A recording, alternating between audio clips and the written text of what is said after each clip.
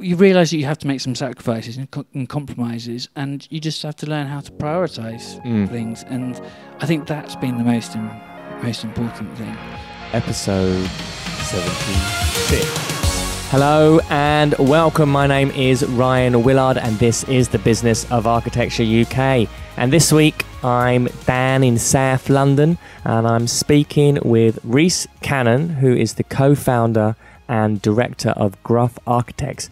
And we're actually on site at the nearly completed Pitch Black, which is actually Rhys's own home. So we discussed this project with Rhys in depth about how the building came to be, how the site was acquired, and what the process was like being both on the architect side and on the client side, and what it was like building your own house. And Rhys is telling me recently the house is all completed now. They actually managed to have their first family Christmas inside the home. So this is really interesting story as Rhys tells us also about the evolution of Gruff Architects, how they've won some of their early projects, how they've won their work, how they're beginning to grow and expand into new sectors, as well as how they collaborate with other practices such as Matthew Springer Architects on more artistic collaborations, and also some of the innovations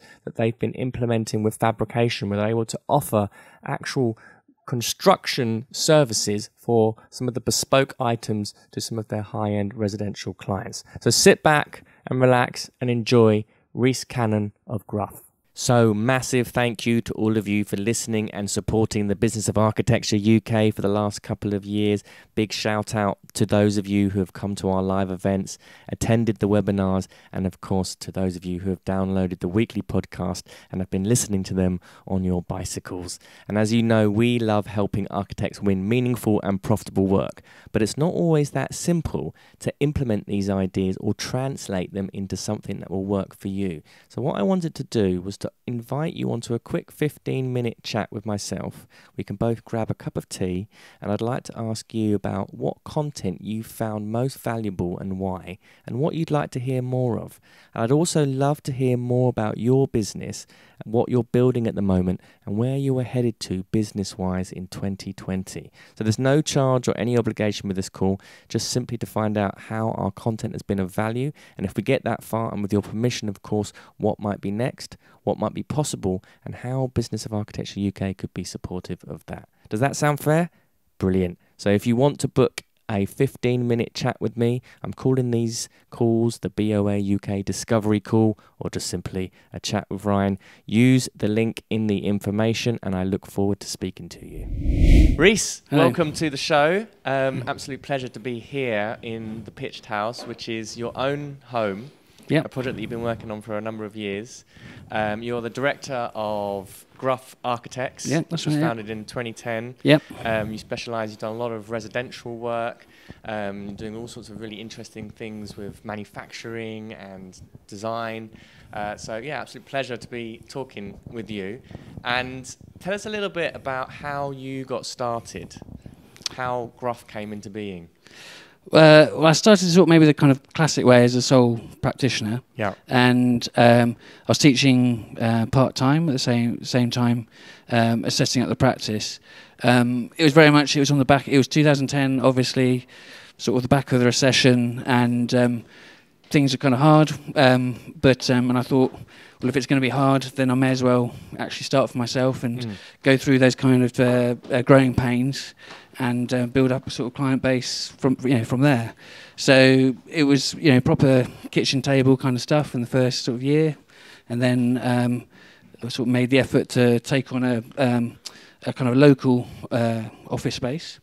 From past experiences of practices I'd worked at, is that I'd seen that shop fronts were quite a good way of getting a bit of exposure. So actually in Brockley, where we're based, I took a little unit right next to sort of the most popular restaurant in Brockley. So it was very much is that we were getting people walking off the street and asking what architects were often, but were bringing projects and stuff to us as well. I would say that the ones that came directly off the street weren't necessarily the best work, but it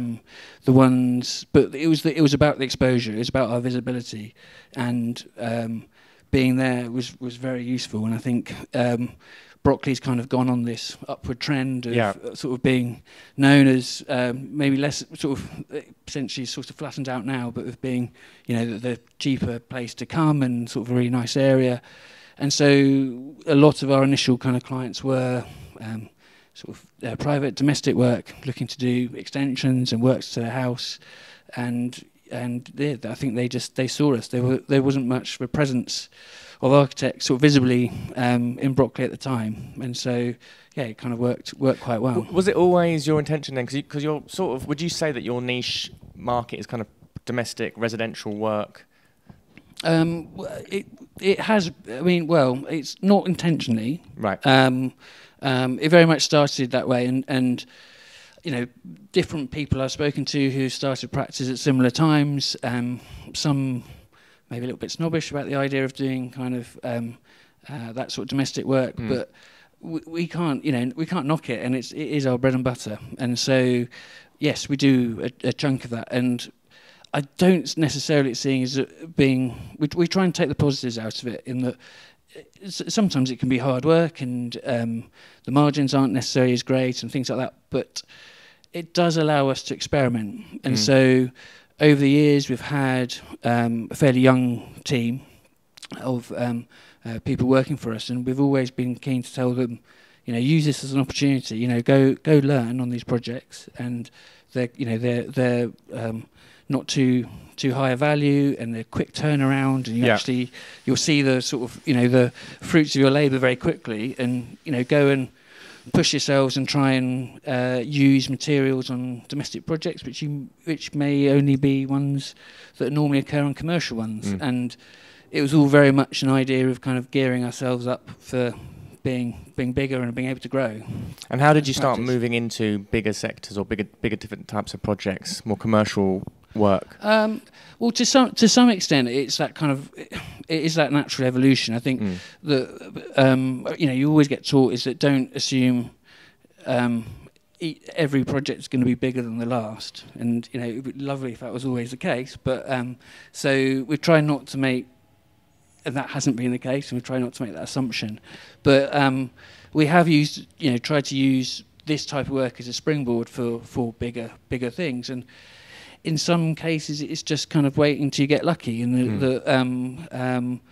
within the area, there was a kind of a client who was really keen to actually engage a local architect, and was kind of willing to sort of overlook the fact that we hadn't done a new build house, and but was keen to like the design and liked us, and so it's through those kind of incremental kind of steps, I'd say, that we've managed to up the value of the projects, but also just doing the hard graft in terms of moving into other sectors and other areas, you know, the entering competitions and all that kind of stuff. And at the moment, we're trying to move a little bit into potentially hotels. Yep. And so we've taken the steps to have a stand at the Independent Hotel Show earlier this week. And we know that that's going to take some time to crack. I mean, it's not going to be something where we're expecting a client to rock up straight away. But we're trying to look at, we've chosen that particularly as a sector because we see that some of the smaller commercial work that we've done locally with restaurants and bars and that sort of stuff, and then some of the higher end, higher spec finishes that we do for residential work, we see as being relatively transferable to some of the more kind of aspects of hotel design, like the more the lobby areas, the communal areas, those sorts of things, which, you know, are potentially the fun bits. And so, and from the outset, when you started Gruff, was it just you? And how did you grow the team? And also, because it's interesting, this sort of natural evolution from doing domestic work and then and kind of moving into the hospitality sector is quite natural. Was that planned, or was there like? Because it's interesting. Sometimes some architects kind of. How have you found your identity as a practice? Yeah, I mean, I think it has been organic, but not. I wouldn't necessarily advocate that as being the right way to go. In some ways, I wish I wonder if we'd been more strategic at times, whether we would be able to move faster in directions that we wanted to go. That's a sort of a hard thing to do sometimes in parallel to running a business and doing your work. But I think it's something that we're just constantly trying to move and think ahead and how to push and how to change what we do, so we don't kind of get stuck on a record, you know. And what were so over the last decade, and that's kind of, you've cut your teeth, if you like, you've kind of gone through a lot of the difficult, you've weathered the kind of end of one recession, and you've kind of built well, how many people you got now? About 10? Is it? We're 6 a minute, we've been up at 10, but we kind of like tightened up more recently. I must admit, like Brexit looming and things like that. But yeah. And what have been the biggest obstacles that you've surmounted and overcome? I think cash flow is one of those things, and staff retention, which is kind of an issue. And we've had fantastic staff over the years, and been really lucky to sort of employ really great people through connections through teaching and things like that. But they have a habit of qualifying and then having ambitions and moving on, and sort of retaining that knowledge and building that knowledge, creating. I would say the hardest thing is probably creating systems and processes from seemingly from scratch, and even knowing. I'm always asking the guys to sort of not reinvent the wheel and to go back and see what systems, processes already exist and what kind of things that we can actually tap into. But that's still a kind of time-consuming event, you know, and because of the nature of the work that we've been doing, as I say, a chunk of domestic work, and is that it's pretty relentless, and it's tight margins, and you're really going at it all the time. Yeah. So carving and creating time to sort of actually to grow and build the business is difficult, and sometimes you have to do that while sacrificing delivery of something else. So those are sort of the kind of challenges I think we found. And it's interesting as well, because in this market of the residential, for an architect, we end up competing against all sorts of other types of businesses that are doing similar sorts of services, from all in turnkey solution contractors. And from a client's perspective, it's often very difficult for them to distinguish the difference, and they might end up just going on price, which is always a kind of difficult conversation. How have you been able to communicate the value of what it is that you do as an architect to your clients? Well, we have really come to sort of realise that our image and how our sort of our style and what we portray in the outside world is really important, and how we've kind of spent a lot of work recently in updating our website and getting that, which looks absolutely beautiful, super slick, very and good. Works really well on the phone. Thank you. And we see that people, and our social media as well, and so things like Instagram and stuff like that although I do appreciate that sometimes people put too much emphasis on that, and I can sometimes be guilty of kind of worrying about making sure we've got a good post out there, which doesn't necessarily bring in clients. But it's amazing how many clients that we have had who have referred back to having seen our work through those mediums, and so it obviously does make an impression. And when you're potentially being compared to sort of a few other similar professionals who are probably all kind of charging similar kind of amounts, then you've got to sort of stand out. You've got to be a bit different. So I think that it's in those sort of mediums is where we've actually been able to sort of really put out our architecture, our style, our design sense, and we try and more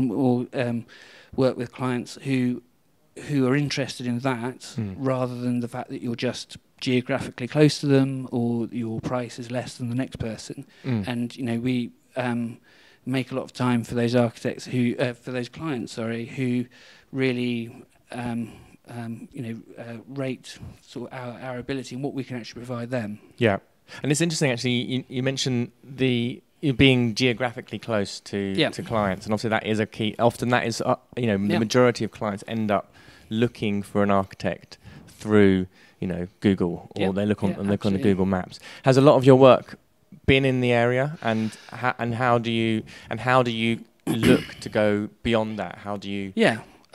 Yes, a lot of our work has been local, and in some ways that's both been a good and bad thing. Yeah. And we've had many conversations about whether we should relocate.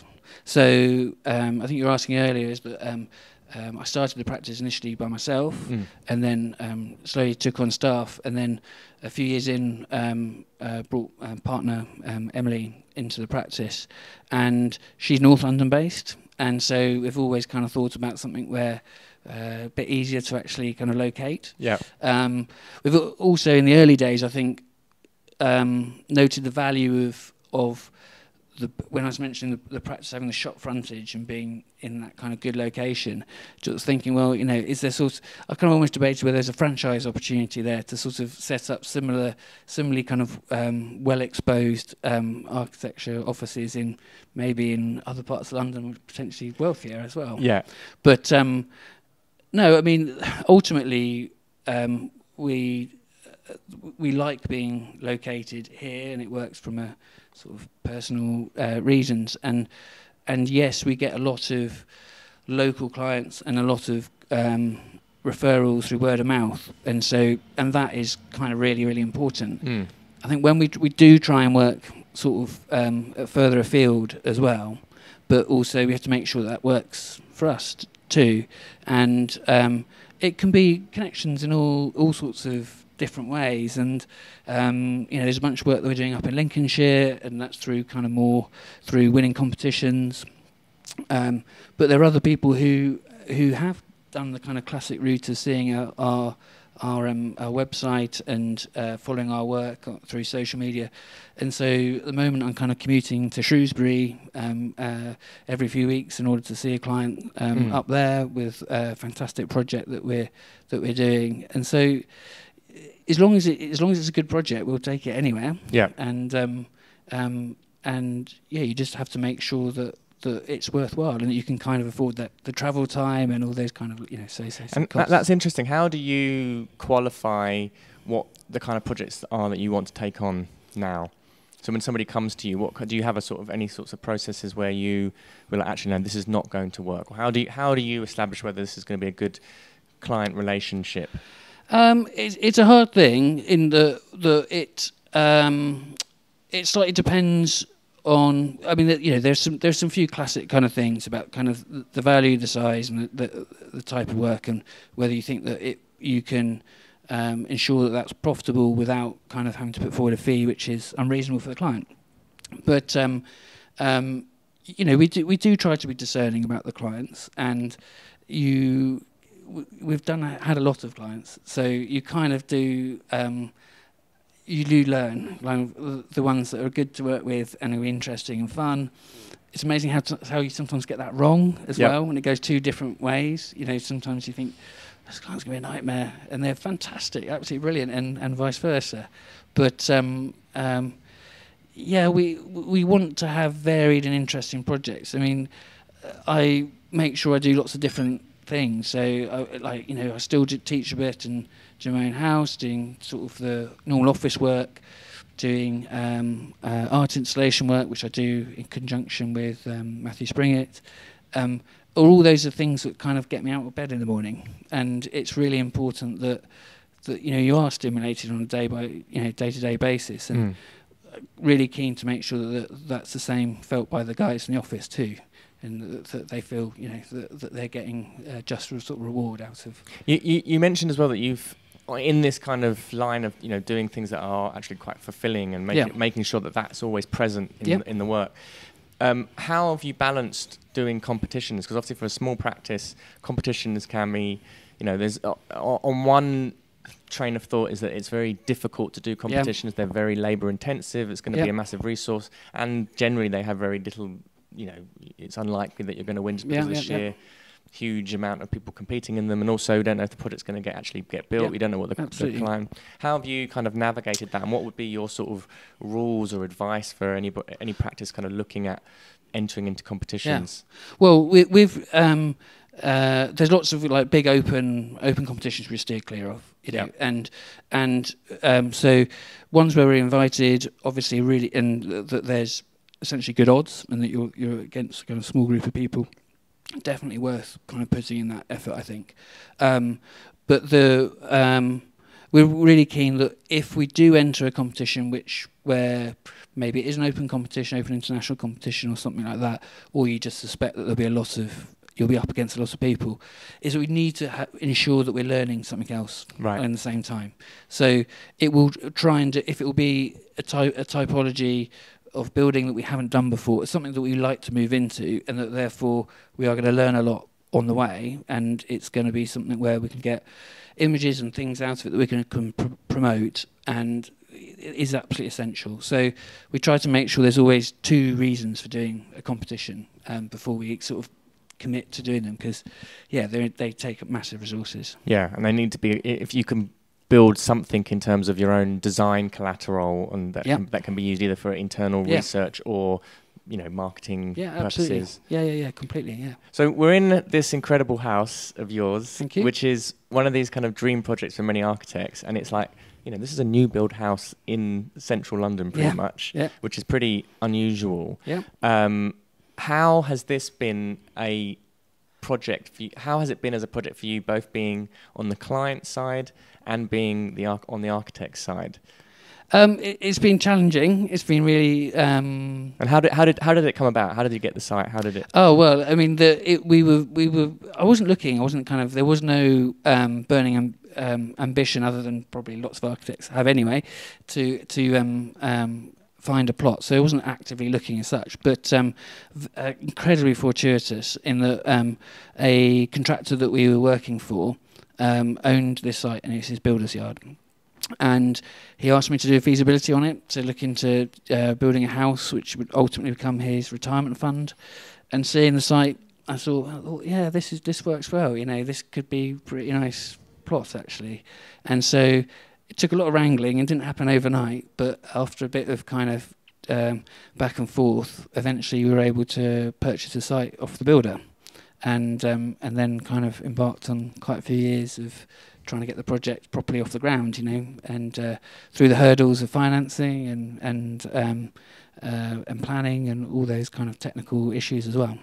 And what have been the biggest sort of obstacles that because it's quite a unique, it's very different sort of visual appearance in a conservation area that we've got there. And my first sort of thoughts would have been, like, how did you get this? How did you get this through planning? Well, the planning was remarkably smooth, and that is a lot to do with, and it's funny, going back to sort of the conversation about sort of the geography of the sort of geographical location of the projects, is that this is local to us. This is our stomping ground, and we had built up a really good reputation with lots of the sort of the key local people. And so, for instance, a conservation area group, the Broccoli Society, we made sure we did our due diligence, and we kind of engaged them, and we engaged the planners with pre-apps and things like that early in the process. And I think because of the other work that we've done locally, they saw that we were serious, and I think they took our proposals quite seriously. And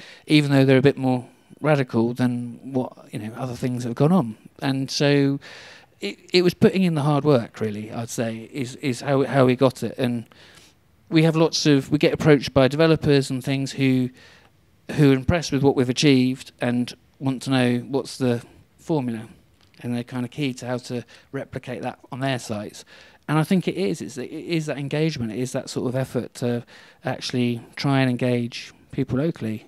I mean, we, as part of the process, we did consult all the local neighbours, and we sort of, which is nothing unusual, I suppose. But I suppose what is unusual is that we decided just to keep it to 2 or 3 doors in either direction, but put letters. But that ended up being 80 odd letters because there's so many flats locally. Right.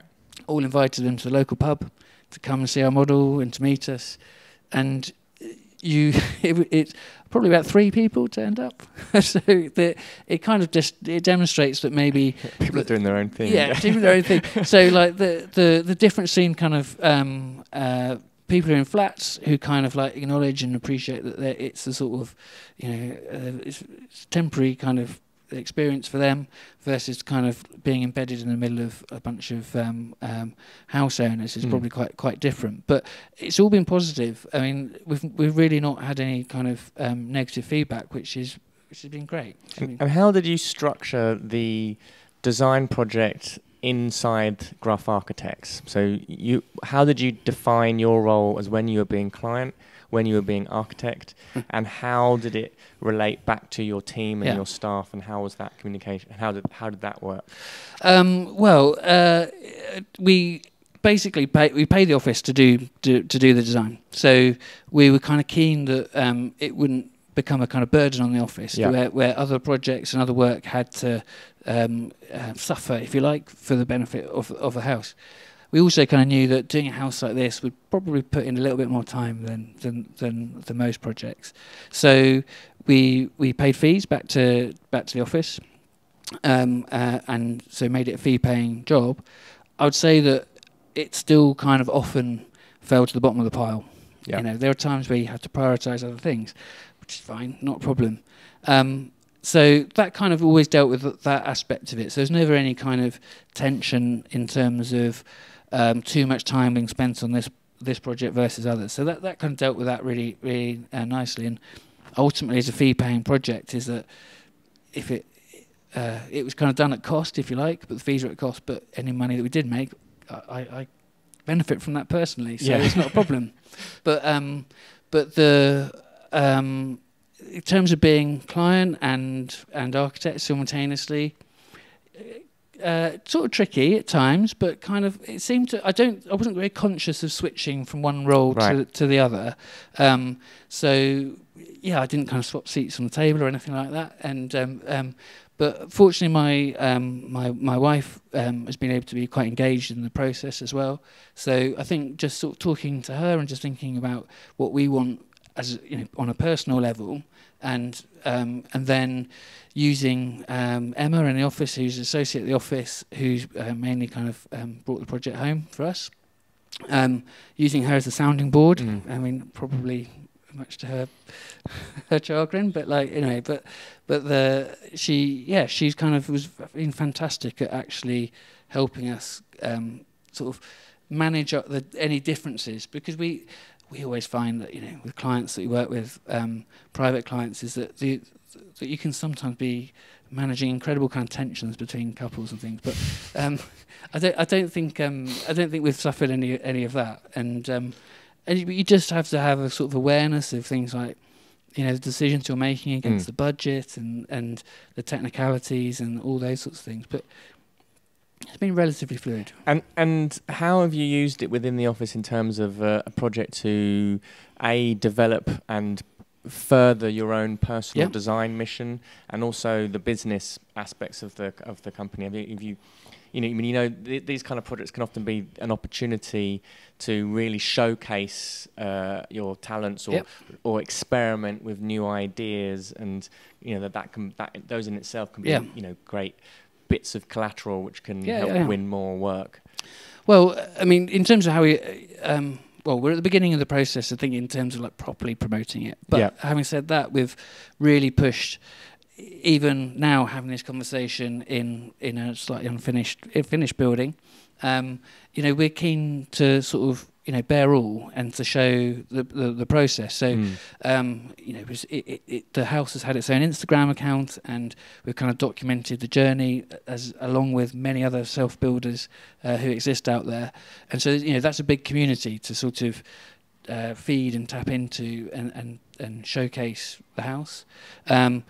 Even to the point where we were here for open house as well. A bit premature maybe for the house not being quite finished, but it was incredible responses. We had I think 800 people come through the door. Wow. And so it's I mean, been fantastic. That's amazing though. 800 people just to see it unfinished. And to come and to be able to interact with and and we really good conversations with people in that, and we're going to make every effort to sort of to showcase the house when it's done. But the way we've tried to sort of connect the design and the development of the house as a project back, to benefit the office, we've tried to experiment. We've tried to use it as an opportunity to have a bit of fun and to try things that we've not done before. I mean, there may not some aspects of it may be building technologies which are completely common and out there, but we as a practice haven't had exposure to them. That's in relation to some of the kind of basement construction, those sorts of things, and some of the kind of building technologies in the house. But from a design point of view, is that we've tried to say to the guys in the office who we've asked to engage in the design process at different times, to actually, this is, in theory, this is a time when you've got a client who's not going to say no. He's going to be open-minded, and so we should really make the most of that, and we should actually do things here that we can never get away with on other jobs, and to really experiment and hopefully to demonstrate to those naysayers, it does work. You can do it that way, and to sort of make people be a little bit more bold about the decisions that they make. And how has it influenced you in terms of how you understand your clients? Has it widened the influence, or has it kind of made you more kind of like, actually, what, we really know that we can do something like this? And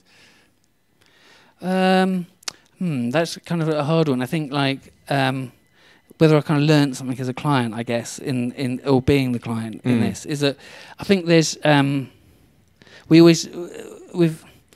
always kind of talked about most of our clients, potentially just the type of work we do, is there's kind of inevitable greed. I mean, that's kind of, I'm sure they can phrase it slightly better than that. But the area is important, and sort of that sort of space, rather than necessarily having the kind of amazing design moves and the big light and space and that you want to achieve. And I suppose I've fallen victim to that at times, and so kind of justify that with it being, it's a tight plot, and we really need to eke out all the square meterage that we need to achieve. But you realise that you have to make some sacrifices and compromises, and you just have to learn how to prioritise things. And I think that's been the most important thing, and appreciating that those compromises, those opinions, are completely different from one person to the next. What people value as being the most important thing to them. Yeah.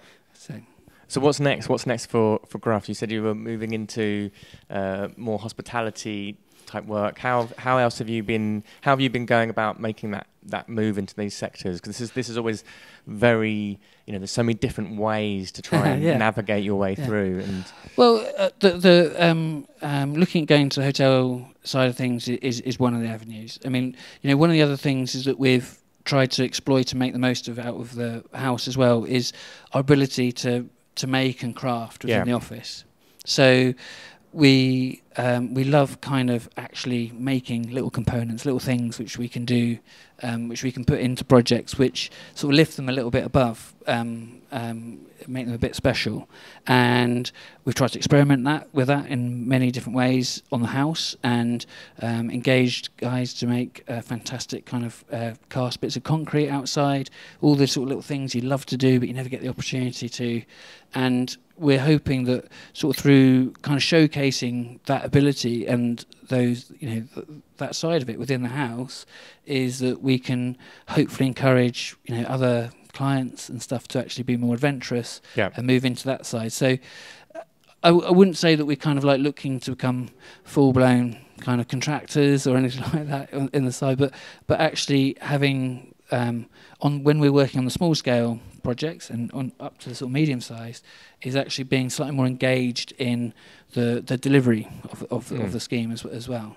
Has it made you sort of consider doing more developments, or going into doing, like, you've now got this incredible experience of taking a project of your own from start to finish, acquiring the site, navigating through it. For some architects, I know they do it, they love it, and they're like, you know what, I'm going to do this as this is what we're going to do. We're going to develop this. Other architects are like, nah, don't want to have anything to do with it. Yes and no. I think there's a degree where I can't. I need to finish this. Yeah. And it's kind of like it's difficult to move past. But once, having said that, is that once it is under my belt, is I think I have kind of got the bug, and I'd love to do it again. And I certainly have tried to. One of the things that I kind of had to sort of let go of early in the process was not to be so overly precious about the house. To think that this is my forever house, right? And that once you let go of that, then you realise you don't have to do everything. Oh, it doesn't have to be perfect. Sorry. Then I know that I've got another one down the line that I'll do, and so I get all those opportunities again. Anything I missed out this time round, I can have another go another time. So I think from a point of view of developing for myself personally, yes, definitely. From a point of view of being developing as a sort of a business agenda for the office, I think it has kind of raised my knowledge and awareness of how to go about it and what to do. It has kind of also highlighted the sort of risks that are kind of these sorts of things entail, and lots of people have kind of remarked how we have taken a big risk to achieve what we have, and we bought the land. There was no planning permission on the land when we bought it, and it could have gone horribly wrong. But I think it's kind of, it never felt quite that way when we were doing it. It sort of, we had a degree of confidence about what we're doing, and you realise how through working hard and being smart about what you're doing, you can really minimise those risks, or at least the perceived ones. So I think I would be really keen to do it again, and do see this as an opportunity to sort of to start down that road. I'm interested to revisit actually what you were saying about you've in some of these projects you kind of investigated modes of construction where you're able to build small scale bespoke items of it. How are you bringing? Is that something that you would like to widen as a service, and how have you presented that to clients? Because you had an interesting story you were telling me earlier about for example, like the wine rack that you did, the very the bespoke bits of dowels that had the scallops in them. Yeah, absolutely. So we when we kind of design projects, we do look for those opportunities, and we're mindful that they don't become limitations, and so that they don't become sort of restrictions about, because we're solely worried about how we make something, how we can make something. But if the opportunity arises, we do highlight that to the client, and it's often that we can make those and do those things slightly more cheaply than if they were to be commissioned by others. There may be some degree of sacrifice in achieving that, but with the wine rack is that we came up with the concept, and the client loved it and was really interested. They had a contractor who was delivering their fit out for their restaurant and was going to do this large bespoke wine rack. But he quickly identified that there was components of that he would struggle to make himself or to commission someone to do, and we were able to stick our hands up straight away and say, well, hang on a sec, we can do that, that's not a problem. We always had that at the back of our mind already. And so just people know, what kind of equipment do you have? What sort of facilities do you have? So in conjunction with the office, we have a little separate kind of dedicated workshop space. So we've got a little CNC machine, not too big size, but we've had that for a number of years, and we're able to sort of, we manufacture all sorts of components in there, model bases, all those kinds of things. We have our own 3D printer, which is not so unusual these days, but it's a sort of resin-based one, so it's kind of slightly higher fidelity and quality. So we basically, and it's about having.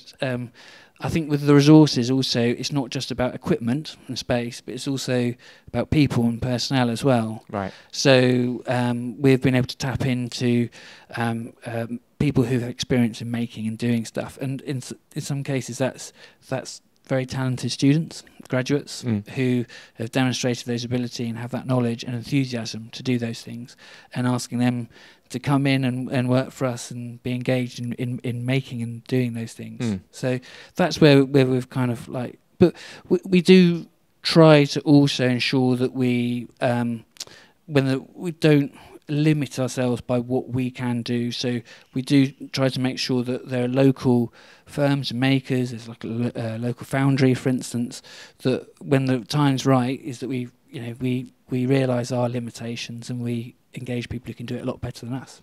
It's an interesting, the beginnings of how the technology is moving with architects, that there might be this scenario, well, it's kind of already starting to exist, where we're able to manufacture or be directly in control of building certain elements for a building. And so how that actually gets navigated into construction industry and how you're mitigating the risks that come with doing that is quite interesting to speculate for, I think, for small practices.